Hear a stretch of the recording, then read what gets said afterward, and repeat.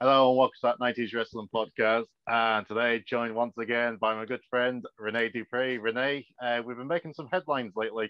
Yeah, not a lot of people are Jesus, happy with us. I didn't plan on this. Oh no, like some I was just people, looking for some beer money. That's all. well, yeah, like all of us. But no, like, so obviously we had a great interview and it's doing really well. And a lot of interesting topics came up from our interview. One of the topics we spoke about was Bill Goldberg, and he was quite unsafe with you back in the day, and obviously he's made his recent return to WWE, and he's been thrown into the title picture, and a lot of people's in agreement with us with what we said. A lot of people's always agreed that he was very unsafe in the ring, and at his age, he shouldn't be in the world title picture at the minute. But one guy who did disagree with us was Booker T, and I suppose it was someone I never mentioned in our previous interview. But Booker T, what was your relationship with him like back in the day? I always liked Book. Hmm. I never had a problem with him. No, Yeah, listen, man. When you ask me these questions, right? It's just a little side hustle I did. Everybody messages me to do these podcasts. So what the hell? I just do a little side business when I'm not doing my real job, yeah, which, by the way, is running a multi-million-dollar real estate business that my family owns. yeah. Booker's just defending his friend, but no, let's listen to this and have some fun with it. You remember Rene Dupree? Yeah, heck yeah. And Rene Dupree gave an interview recently to a podcast. I think it's called That 90s Wrestling Podcast. And on it, he had some comments about Goldberg. And I just wanted to read them to you. And I don't know if you've heard these yet, but let me just read you the quote real quick. And I want to get your feedback on what he said. This is him talking about working with Goldberg during his time there in WWE. He said, Goldberg dislocated his collarbone. La Resistance had a pre-tape in the back with Wait a Goldberg. minute. Goldberg dislocated his collarbone. Rene Dupree's Okay. collarbone. All Rene right. Dupree's collarbone. Excuse me, pronouns, pal. We had a pre-tape in the back with Goldberg, and he hit me with the French flag, and we had to do it 5 takes. To this day, if I try to flex, it still hurts. Yeah, he's the S's, Shits. He's horrible. Many wrestlers will tell you that. To me, WWE must be desperate. That's the only thing I can figure. They can't create new stars, or they don't have confidence in the people that they have. That's from Rene Dupree, who spent, I don't know, a few years with the company. What do you think about all that? What do you think about his comments? I don't know. You know what, man? I hate even commenting on stories like that because I try to stay out of the middle of sometimes just personal beef. Yeah. Apparently, he got in a fight because Batista was banging John Morrison's girlfriend. Personal jealousies, because I always say, if I was Did he just say professional jealousy? He did so. Okay. I haven't watched WWF programming in over 15 years. Okay. As far as my home is in Japan. I'm going crazy not being able. I just can't wait till their borders are open. I've had a good career over there for 14 years. Any one of the guys in the locker room, and I saw Goldberg, coming in and getting the push, and next thing you know, he's freaking a millionaire, and he's the hottest thing on television, on late night talk shows and all this kind of stuff. Man, I'd be so envious, man. I want to be him. All right. I would want to be him. I would want to be that guy. Knowing that he, hadn't put in the time that I have. But the one thing that I'm not going to do is hate on the guy. All right. We did this podcast. You gave me random names, right? And I gave you a random answer. Yep. You asked me about the gentleman, and I told you the only story I had. And That's it was right. 18 years ago, right? And the reason I bring it up is because it's still me up. Yeah. Like I can't lift dumbbells in the gym. I can't press dumbbells because I have so much pain in the shoulder from 18 years ago. The reason I got through it was because 2 weeks after, and don't forget, after that, I'm still on a full-time schedule. So I had to get a cortisone shot to get rid of the pain, right? Because it's separated. Well, anybody knows anything about cortisone shots knows that it does more harm than good long-term. It's actually really bad for you. So yeah, listen, I don't follow the internet wrestling community. I had no idea that there's this big thing against Goldberg now. I had no idea. I don't follow it. Like I told you, I got a business to run. So you asked me a question, I gave you the only story I had about the guy. He fucked me up. Jesus. Because like I say, I wish I would have got, put in that position when I was coming up and got it, I wouldn't say given to me, but, placed in a position where all I had to do was grab it. Man, I would have loved that, and then when I hear people like Rene Dupree, who had an opportunity, man, this guy had opportunities just like everybody else. And I'm sure he wishes that the company would bring him back at the age. Okay, Book, since you're not in the know, I was re-signed with the WWF in 2011. Okay? Vince McMahon himself personally called me when I was living in Tokyo. All right? I signed a 5-year deal. Okay? But because I was living in Tokyo, I had actually gotten kicked out of the United States. And in order to get it back into the United States, I had to fill out a waiver to get clearance to get back in. All right? Because they accused me of being there illegally, which, whatever. No. I moved back to Canada, and I actually had zero interest on going back to the United States, but they offered me a contract that was worth 5 times more than what I had originally signed. Right. So that's the truth. Go with one of these young guys and pay him a nice check for it. Send him, I would imagine so. Okay. I could be wrong. Okay, I could be wrong. But when I hear that kind of talk like that, as far as he broke my shoulder or whatever. Collarbone. Booker, the last time I wrestled you was in France. Do you remember that? And you remember you put me in a hammerlock with this exact shoulder? And I yelled at you and I was like, dude, take it easy, take it easy. Why? Because it still fucks me up. That collarbone thing was back then. And say, bro, what the hell are you doing? Bro, you about to hurt me. Hit me like that one more time and see what happens. We're going to be in a fight. Okay, I'm just saying. How old was I when that happened? 19. Exactly. Yeah, he was I'm a a kid. young boy. Yeah. You shut up and do as you're told and take the ass kicking. That's right. You mentioned that in the last chat, Rene. You said that the unwritten rule, and I would imagine especially for a kid, as you were, you're not allowed to open your mouth for the first 6 months. Was that right? Exactly. Because everybody there, and to this day, still walks on eggshells when they first get there. They can't feel comfortable unless they've earned it. They walk on eggshells and they're 5 years into the business. Exactly. Keep going. Oh, okay. I would be talking 15 years later about how bad it hurt. Okay. Hurt? How bad it still hurts. Okay, unlike you, Book, and unlike Goldberg, who just does this as a part-time side hustle, this is my full-time job when there's not a pandemic going on. So I still have to do this, and I still love it. And having this up, anyway, keep going. Had to confront with each other about something like that happening, and I just hate to hear people talk like that. He's coming back, and WWE is desperate. And like I say, Bill Goldberg is what in this business, okay, is what we call an attraction.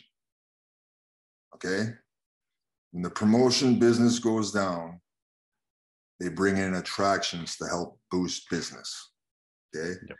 Like my father, for example, in his territory, when business went down, he would bring in the midgets and the girls. Okay? Because it was an attraction that would draw money. Understand? Another thing they would do to draw money is they would hot shot the territory. Red means green. You know what that means? Yeah. Or they bring in red means green is when you get some fucking color, you get some blood. Right. Okay. That's when you hot shot the business. Okay. He's an attraction. Okay. Yeah. But And unfortunately, another, in my opinion, as a wrestler and being in this business for 20, going on 24 years, the attraction is worn out. That's just yeah, because another thing WWE does as well, and it always gets brought up when ratings is low, which they currently are. They always seem to do like a Legends night, for example, old school Raw, and they bring in a lot of the old timers. So that's it. hang on the money, what you're saying, but we'll play some more. Person in that spot where, still the company will be desperate, but he was the guy, in that spot. And it just, I don't know, it's wrong in a lot of ways as well, because, Rene Dupree was, he was on a trajectory where he was going to do pretty good. And I can't remember what happened. I think it was not having a drink, with somebody. What happened, Book, is I asked for my release in 2007 after Chris Benoit killed his family. You remember Chris Benoit, right? You remember the Best of 7 series you had in WCW with him, Book? That was that was the series that helped make you a single star. Keep going. Oh yeah. When you don't have a drink with people in the company, things can go wrong.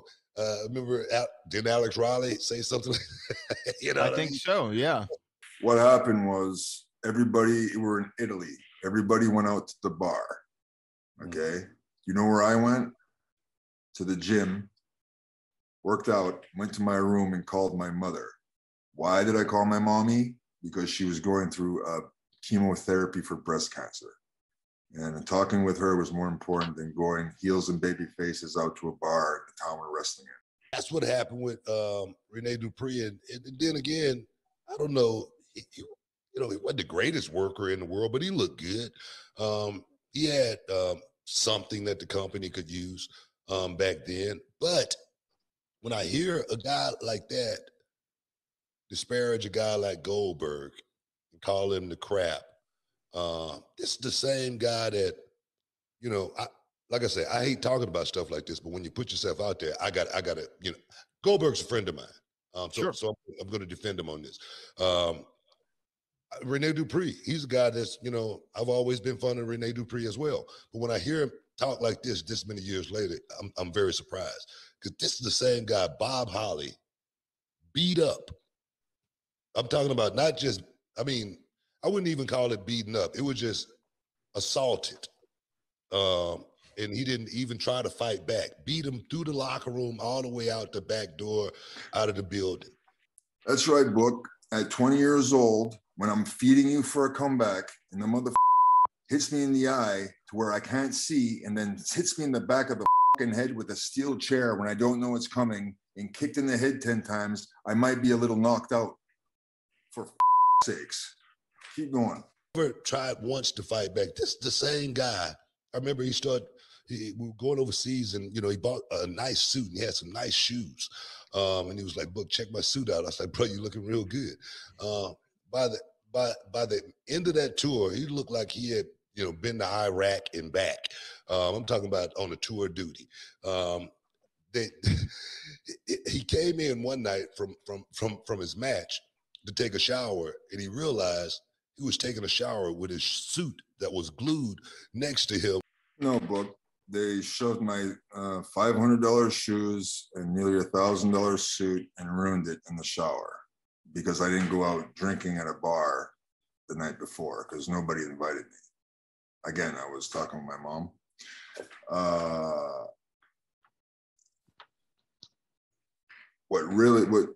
That's just materialistic shit. You can replace that. That doesn't bother me. What really bothered me is when in Italy the next night, they took my French flag, my heritage. They shoved it in the toilet and pissed and shit all over it. Wow. Okay. I don't know what bullshit world you live in, but in my world, that's called racial discrimination. All right. That was really hurtful. His shoes were in the shower as well, and they were filled with water. And I don't remember him saying, "Man, who did this? I'm ready to fight." No, what I did do is I went to Arn Anderson, who was the agent, and I asked him, see, up here in Canada for my dad, that bullshit didn't happen. No, he wouldn't tolerate that shit.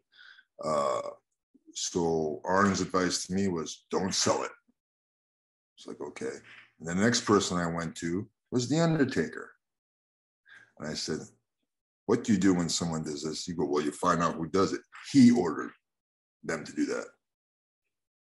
Wow. Because I didn't go out drinking with him and the guys at a bar. Keep going. Oh, mind you, I'm only 20 years old. So legally in the United States, I'm not old enough to drink. Yeah. I don't like touching alcohol because there's alcoholics in my family. And later on, my addictions actually caught up with me. And I was trying to stay away from that stuff back then. Keep going. What happened to me on the tour? Somebody would have been in a fight. I don't care who it was. I would have picked a fight with somebody who I just thought it was. I would have got fired on that tour. You just said it. You would have gotten fired. Yeah. I didn't want to get fired. I was taking Exactly. it like, okay, they're ribbing me. I'm not going to sell it. I'm going to show them it doesn't bother me. That, shouldn't go. This the same guy that I remember they took his computer bag and ribbed him, and he never got it back, his computer bag. I never had a computer bag. Never bought a computer on the road. It was a supplement bag. Right. I had all my amino acids because I'm big into fitness. So my amino acids, my testosterone boosters, my multivitamins, protein bars. It was probably $200 or $300 worth of shit that they stole. Again, I didn't sell it. No. I was told to. You know by who? By the guy who trained us in OVW, Dr. Tom Pritchard. If you get ribbed, you don't sell it. Listen to this come from someone that, I don't, like I said, some people should just lay out when it comes to making comments like that. Because it's like, I'm like a lawyer. When you open the door, I'm gonna, walk right in, right there. Anything you say can and will be used against you. Exactly. So he opened the door on this one right here. I say, if you had a beef with Goldberg back then, you should have spoke up about it. I don't remember one time Goldberg not defended himself or anybody saying, man, Goldberg, man, I just walk all over him. I don't remember anybody getting into, Goldberg space and, treating them in that nature. And for someone to get treated in that nature, to throw dirt on Goldberg's tough guy. Anybody that walk on the football field that could play on that gridiron with those guys, you are damn tough. Whether you can beat somebody up in a fight or not, that's another story. But are you going to wimp out when it comes to confrontation? I don't think Goldberg is that guy. Is Goldberg the greatest wrestler that ever put on a pair of boots? Perhaps not. But to hate on him because the company is using Goldberg, hate on the company. Don't hate on Goldberg, because if you was Goldberg, you would do the exact same thing. You would come back and get the money. Did I say anything about his current run? No. No.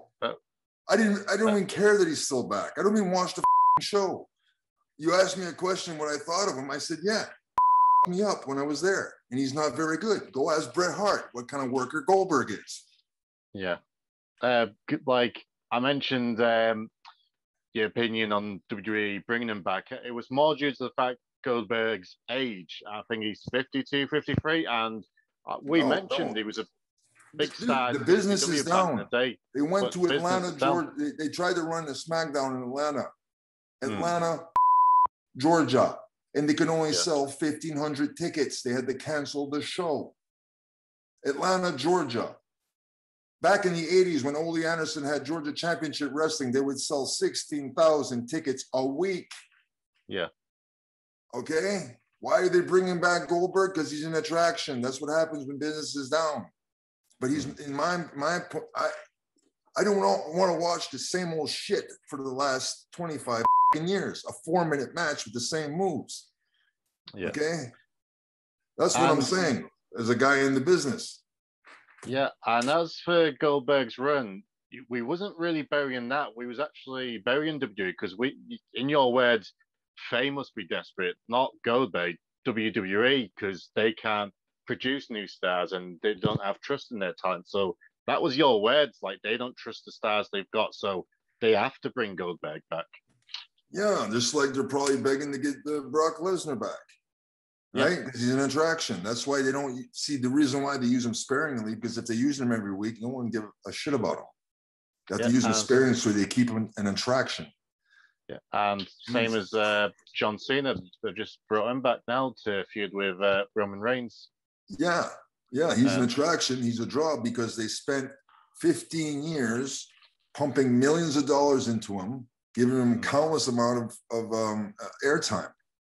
Okay, and what Booker's like, here's a guy. Here, what are you diminishing my credibility? I had the balls to walk out of that company at 23 with nowhere to go, and I've managed to keep a good, great living for the last 14 years doing what I do. And guess what? They tried to get me back. They had producers call my house. I had guys like Pat Patterson show up at my shows, book, okay, because they wanted me back. Because remember those tours of France that we did? You were on the later part, but those were sold out shows that in American currency were in the millions, book. And who was on top? Me. Don't try to diminish what I've done in this business. I'm not taking that shit from you or anybody else. Yeah, it's and we have spoken, like, and yeah, I like Booker T, but I like Booker T too. You like Booker T, I understand he's defending his friend, but no. Don't try to diminish. It's safe to say he's really, in deep with WWE now, and doesn't want to piss he's them getting off. a weekly check. He's getting a weekly check, so he's got a family to feed, and he's got kids to put through college. That's great, and it probably, sent him there to try it. No, listen, I'm not gonna take shit from nobody that was in that locker room that I was in 2004, because that was the worst locker room I've ever been a part of in almost 24 years in the business. I'm good where I'm at. The best in the world are in Japan. Book, you got a wrestling school? WrestleUniverse.com. Tell your students to click on it and subscribe so they can learn how to wrestle properly. There, I said it. To say this interview we done was only out for a couple of days, it seemed to have turned many heads. No, listen, this, like I said, this started off as a side hustle. You notice how nobody mentions how everybody I put over in your interview.